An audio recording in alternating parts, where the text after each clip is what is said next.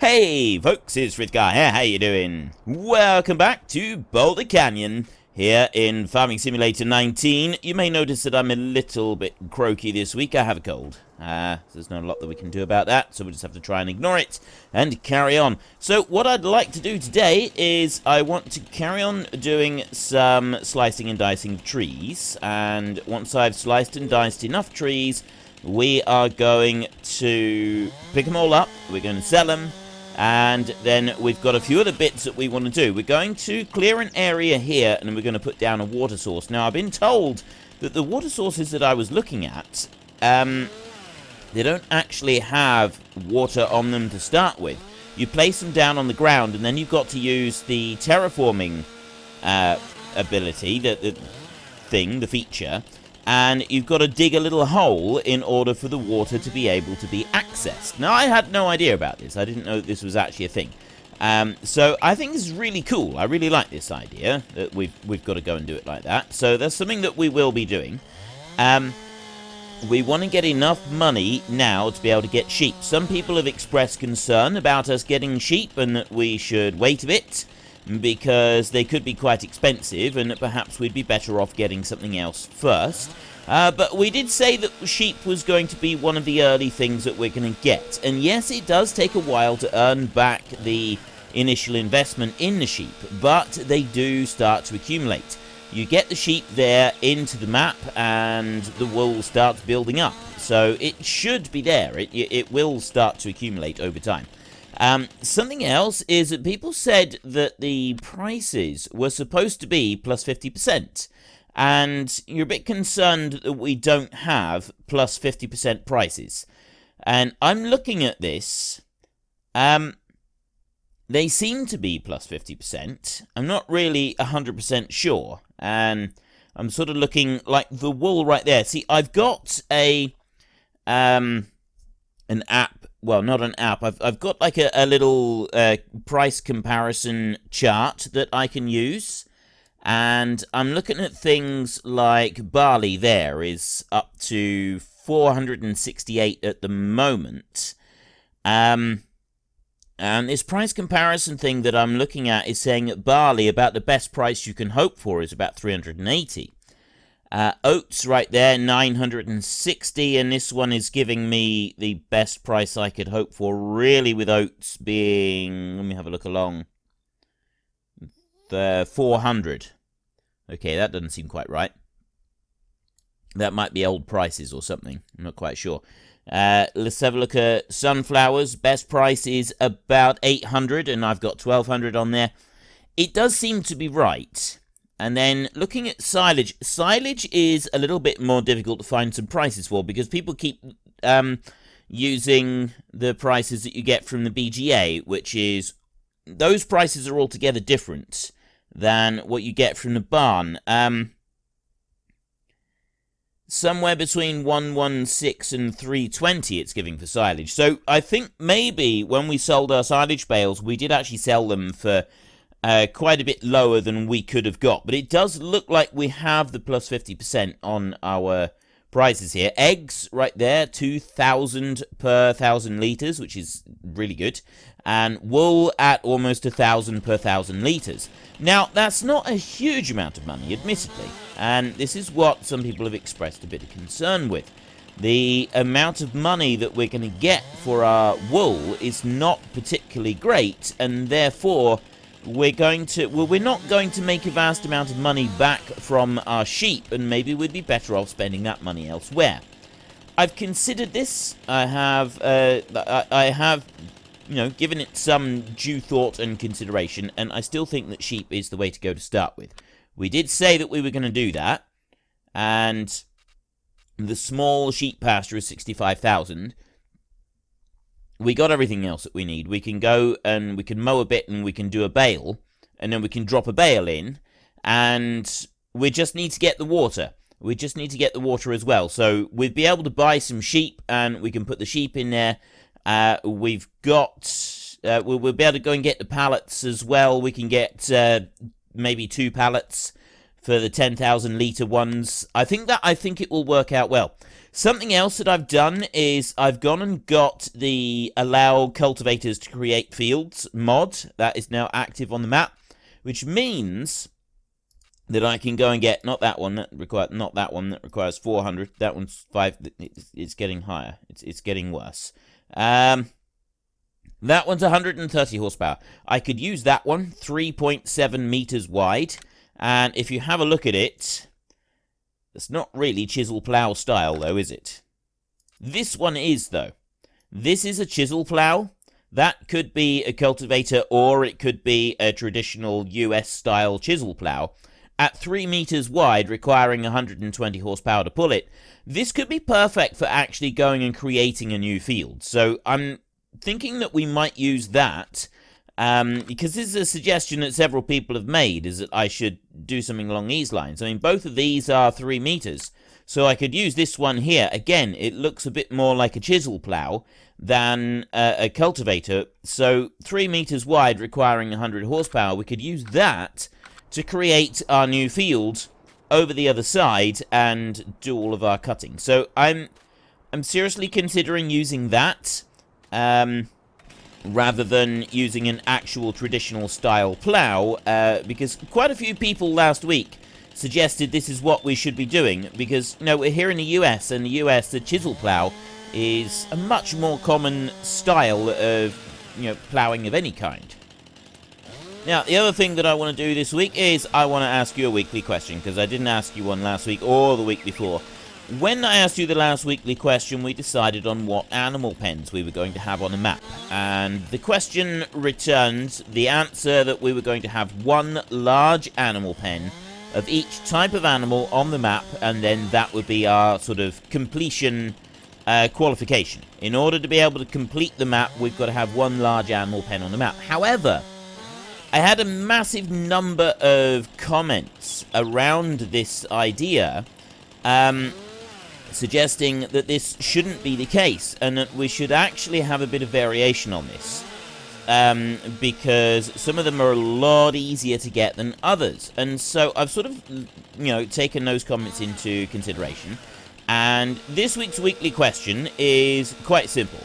Do we go for the original plan of one large pen of each type of animal? So that is, we're not doing horses on this map.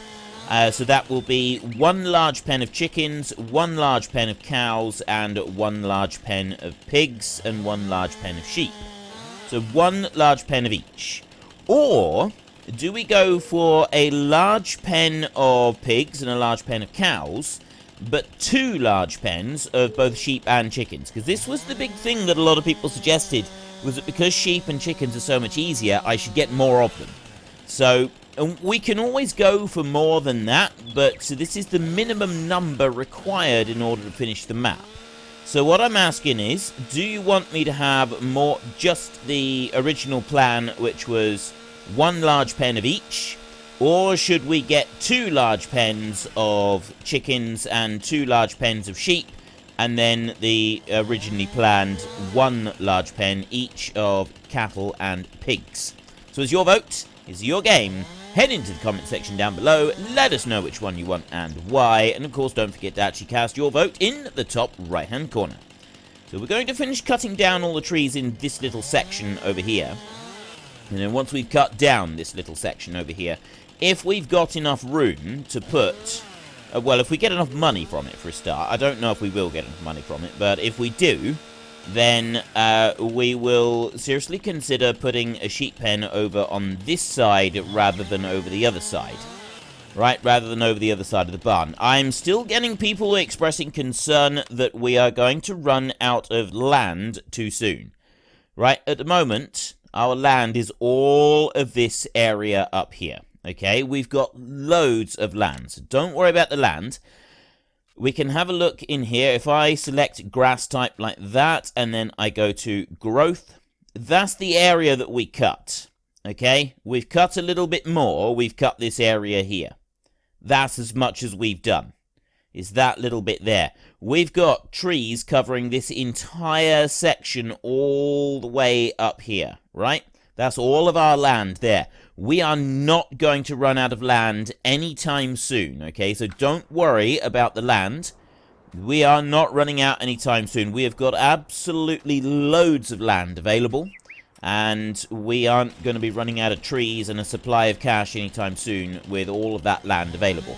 So we can go for the sheep. We're not going to have to make sure that we get the arable stuff up and running immediately. What I'd like to do, once I've got the sheep on, is I do want to go and get the cultivator fairly soon after, and I want to be able to plough up and plant the new piece of land. Having the cultivator to do that, rather than having a standard plough, I'm really liking this idea. And also, you know, I like the fact that that type of plough does fit this, you know, it fits the US style map that we're on. And I mean, I don't know what it would be like converting original grassland to make this work, but I think it could. I think it's going to be something that would be pretty good. Let's just wait for that one to move. Drop you down there. So yeah, I do think that this could. I think that this would be a good idea. I think we've got sort of the right one. We could put the sheep pen over here, over this side for now, and that will leave the area that we've got over the other side. We can do all of that. We can do it, plough it all up, but then do it for grass. We just do it for grass. So all we got to do is we got to get fertilizer on that piece, but we don't need to worry about getting any lime down on it, because lime makes no difference whatsoever. It's been tested. Patrio Gracemark has done some testing on that for me, and I think someone else did some testing on it as well, but he's done extensive testing and has found that even though the game itself is saying that lime is required on the field, when it comes to grass yields, there is absolutely no noticeable difference in grass yields whatsoever when you have lime applied and when you don't have lime applied. It makes zero difference to it whatsoever, even if the game is telling you that lime is required on it. So we can plough that bit up. It'll tell us that lime is required, but it's not actually going to be needed, which is good. I like this. I think this is great. Right, let's chop that bit off there, and then we can come down through here and make a few slices as we go. I'll make a slice right there. You do want to try and get these ones into 4 logs if you can, because that's what the Ponzi Scorpion does in 8-meter lengths. It does cut them into 8-meter lengths, and it gets exactly 4. So we've got a little cluster of trees right in the middle. As soon as we've removed this little cluster, we are good to go and get our... Right, that's not playing ball. Cut it this way, I think. There we go. There we go.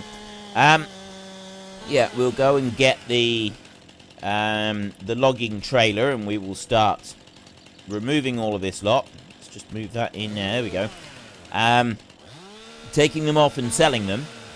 If we can get those sheep done, that would be absolutely brilliant. It's not going to take much for us to go and get a little bit of food for them to start with. We can very quickly make 1 bale of grass and drop that in for them. That's not going to be any kind of issue. And then that 1 bale of grass, I'm hoping, because we're not going to be able to afford many sheep to start with. So I'm hoping that 1 bale of grass would be sufficient to keep them going until such time as we are, we've got the land ploughed up and we've got the next bit sort of ready to roll. At least that's what I'm hoping. How big is that tree there? I don't think it's that big, actually. It looks quite big, but I don't think it's that long. We'll find out in a minute. Okay, I misspoke. It's a big tree. It's a very big tree. Yeah, all the way over to there. It's a good job that I felled it where I did, because otherwise it could have gone out onto the road. And if it goes out onto the road, you can't cut it. That's the really frustrating thing about these trees, is you can't cut them when they land on the road. Because it's on someone else's land, you're not allowed to do anything in this game on someone else's land, and it does get a little bit frustrating sometimes. Let's chop you down there, and bring you over. Chop you down through. We're almost done now. Right, if I can get this next one to land on that tree, it'll push it over. That's what we want. Take that one over as well. Are you going to fall and knock over the first tree? No. You're going to go right beside it. Your branches brushed it, but you're not actually going to fell the tree. It's not very helpful. It's not very helpful at all, actually. I've missed a piece there. Go over it like that. There, and again. And then we can carry on up through. I'm missing a lot on this one. It does this every now and then. You get like one tree that doesn't like want to play properly, and it keeps missing bits. Like that there, look. It's extremely frustrating. You have to keep stopping to cough because of this cold. Colds are the single greatest bane of my life. Mainly because I didn't normally get very many colds. I didn't used to get that many colds, especially with working outside all the time. The cold weather would kill them off. Because I work indoors now, you see, you're more prone to catching colds if you work in an enclosed environment, because the bugs from cold, they don't have anywhere to like run away. They don't have anywhere to escape, so then you're more likely to get affected by them. But also, I now have kids in school, and they go to school. They meet all these hundreds, if not thousands, of other people, and they share all of these wonderful germs, and then they all catch colds, and then they bring them all home, and then they share them with me.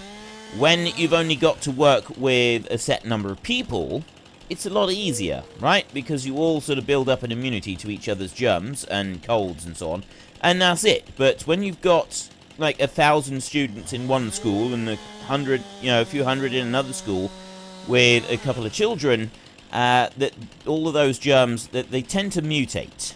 And then you get new versions of the same cold, and and then you pick them up. So I now seem to get 3 or 4 colds a year, which is great and all. No, the cold itself doesn't bother me particularly. It's just an absolute jolly nuisance, because being a YouTuber, having a cold is probably the worst one that I could get. If I was to break my leg, that wouldn't stop me at all from making videos. I mean, yes, admittedly it might be difficult to use my pedals for a day or two, but it wouldn't really get in the way of very much else. Having a cold, whilst it doesn't stop you from doing just about every job there is, apart from, possibly being a nurse or, studying microbiology, that kind of thing, anything that does require you to be quite healthy, having a cold is probably the most inconvenient illness that I could get, and now I seem to get the colds. If it was something else, maybe I could have a cold that didn't affect me and make me cough, and also affect my voice. It's the affecting my voice that's the problem. It's a jolly nuisance. It really is. Right. There's enough of me complaining and sounding like I'm feeling sorry for myself, because I don't like people feeling sorry for themselves. I've always been told that if you want sympathy, you probably don't deserve the sympathy. And if you don't want sympathy, then chances are you may deserve it, but you don't want it, so you shouldn't have it.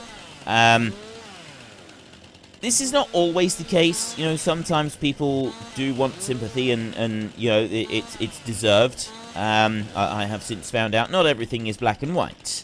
This is one thing that I have found. As I've gotten older, not everything is black and white. It's very, very easy to have everything in black and white when you're young and idealistic, but as you get older you quickly realise that life is not made up of black and white. There's very, very little in life that is actually black and white. Almost everything is just various convoluted shades of grey, and that generally does make life a little bit more complicated. You don't have a simple yes or no for everything. Everything is various shades of grey, and what you thought was a really simple, plain, easy to solve kind of situation turns out not to be such. It's just another shade of grey, and this does tend to make things rather difficult. It really does, but this is all part of the whole being an adult horror story that is being an adult. I would urge each and every one of you to be like Peter Pan and don't be in a great tearing hurry to grow up. There are bonuses, it's got to be said, right? Chocolate cake for breakfast. Anybody who's under 18 has probably been told that you cannot have chocolate cake for breakfast. I'm here to tell you, at the ripe old age of 38, now that I've had my birthday week, there's actually no law on this whatsoever. There is nobody controlling or policing this. If you wish to have chocolate cake for breakfast, you can have chocolate cake for breakfast. So, there are bonuses to being an adult. There are definitely bonuses to being an adult. You can have chocolate cake for breakfast. I'm not really a fan of cake, but I tend to take this on to a whole different level. I have pizza for breakfast. Cold pizza for breakfast. Nobody has ever told me that I cannot have cold pizza for breakfast. I mean, yes, my wife has told me I'm disgusting. And she's just sort of looked at me as though I'm some sort of pond-dwelling scum. But that's because she doesn't like cold pizza. I give her the same look when she eats anything with onions in it. It's my right, my prerogative as her other half to try to annoy her as much as possible. So whenever she eats onions, I tell her she stinks. And that's just a sign of a healthy relationship. And also, I make sure I do it when she can't actually throw things at me and hurt me. Usually when she's got said onion dish in her hand, because she's not going to want to waste them.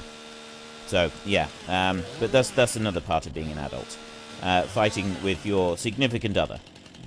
Not mean fighting, by the way. I mean, like, play fighting. It's fun. It's lots of fun. So, anyway. Yes, we've got... what was I saying? Yes, being an adult. Being an adult. If you know, there are bonuses to being an adult, such as having chocolate cake or cold pizza for breakfast. But, generally speaking, people expect you to grow up and act mature. What? No, I don't want to do that. That's the furthest thing from my mind. Why would you want to grow... Growing up is really dull, right? I'm asked fairly regularly. I was, as a child, and everybody watching will either be able to immediately relate to this or be able to remember that this is what it used to be like. You are such and such an age now. It's time you learn to grow up. I've heard this. I used to hear this. I used to hear this a lot. And then... you kind of reach 18, 19, and you start getting... Well, isn't it about time you grew up now? And I'd have thought you'd have gotten bored with that and start, acting a little bit more grown up now. No! I'm not going to. Right? I'm not going to get bored with playing computer games and eating eating cold pizza for breakfast. It's just not going to happen. So, yes, I'm here to tell you that growing up is optional. Growing old is essential, right? Growing old there's nothing you can do about that. But growing up, I can promise you that bit is entirely optional, and I am exercising my right to not do it. And I will continue to exercise my right to not do it for as long as I can possibly get away with it, which I suspect will be until I'm probably on my deathbed. That's what I'm guessing. I'm going to tell childish jokes on my deathbed. I am never going to grow up. Not properly. Not completely. I will never grow up. Right, we have sliced all the trees that I want to slice. We've also cut a few back over this way because I want to be able to put a track in here. If we're going to put the sheep into the back part of this pen here, then yes, we definitely want to open it up there so that we've got a track that will come through. I'm going to leave those two trees behind. I do want some tree cover here and there. I'm not going to cut every single tree down on the map. And some people said that I should put this water feature down around the rocks over on this side, and then other people suggested that I should put the water feature down over under that rock over there and do a little dip underneath it, and so have the water feature coming out of that one, sort of like a spring. Because of how the water feature actually works, the way that it's... Right, if we do that, that's all of it now. So let's go and have a quick look at this water feature, because I didn't know that it did this. I didn't know that it, just put a thing down and then you sculpted the water afterwards. So we want the small one like that. You apparently place this down on the ground, and then you dig a pit afterwards. Now, it's not going on that, but I could put that right around here. If we come over this side, right, I could kind of place it underneath his rock, like that, and then dig a little bit out underneath it to have a water feature right there. The other suggestion was that I place it over by our big stone over this side. We keep these trees, keep those in place, and spin round over here and put it right under there, like that. But I'm going to need to lower that down. This is as low as it would go. Bring that down that way, maybe. So I don't know if this is going to work, but I'm going to place that there. Now, this is the problem, see? I've placed it. It doesn't look right. It costs 250. So we've got a little bit of water below the rock, so maybe I need to move that up a little bit, but honestly, that doesn't look quite right. The water plane on there. See the way it's sticking out? Yeah. It kind of looks good, but with the edge of the water here, I think we'd need to sculpt the water up a bit. I mean, I like the idea. We've having this in here. This does look quite cool. I do like this idea, but I'm not sure that this one's the right one. So what we'll sell that one then. You just go to garage. We'll get rid of that. There. Yes, sell. Right, so we've gotten rid of that one. And then we have got the 150% selling station. So I want to go back into here. And I want to go to water station there. So it hasn't removed the grass or anything on there. So, yeah, maybe we do want to put this water point over here onto this one. So we want to spin right round. All the way around like this. And we're going to place this one as far underneath that rock as we can, I think. I'm going to zoom in a little bit. Like that. And then I can't raise it or lower it at all here, but that's as close as I can get to it.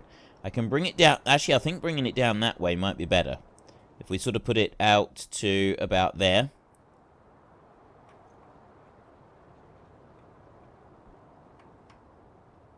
Right, I think that there is as low as it's going to get. So let's try putting it there. And then we need to go and have a look. So let's run over and we will take a look. It's 6 o'clock in the evening now. We've got 2 hours.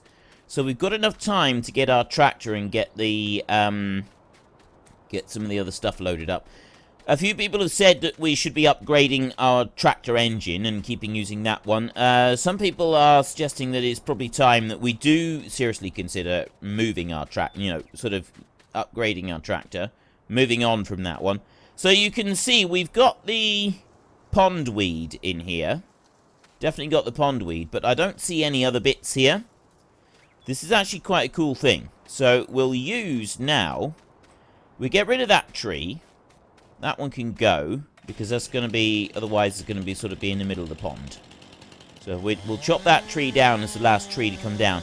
And then we're going to do just a little bit of landscaping just around the weed, just to get rid of the last of it.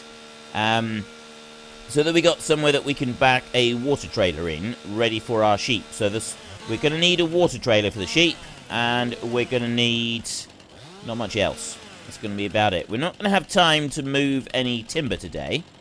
It's going to have to be the first thing that we do in our next episode. We do have time just to finish this one.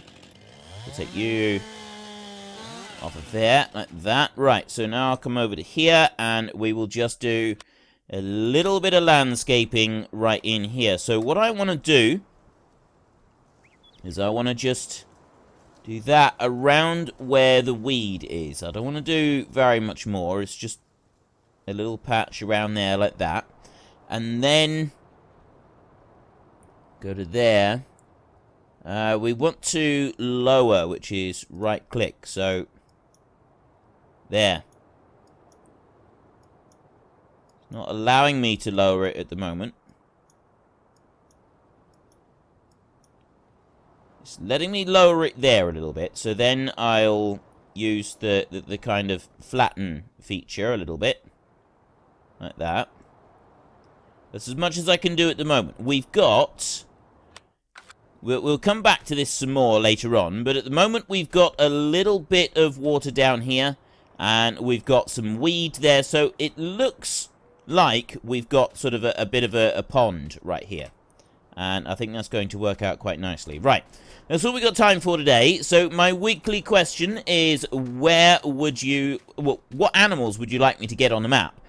We said originally it was going to be one large pen of everything, but so many people have said that it shouldn't be just one large pen of everything, that I'm giving you another chance to vote on this one. Do you want one large pen of everything, or do you want one large pen each of the cattle and the pigs, but two large pens each of the sheep and the chickens? It's your vote, it's your game. Head into the comment section down below, let us know which one you want and why, and of course don't forget to actually cast your vote in the top right hand corner. I'm going to get the trailer hitched on ready for our next episode, and I'm going to get the front weight on the front as well.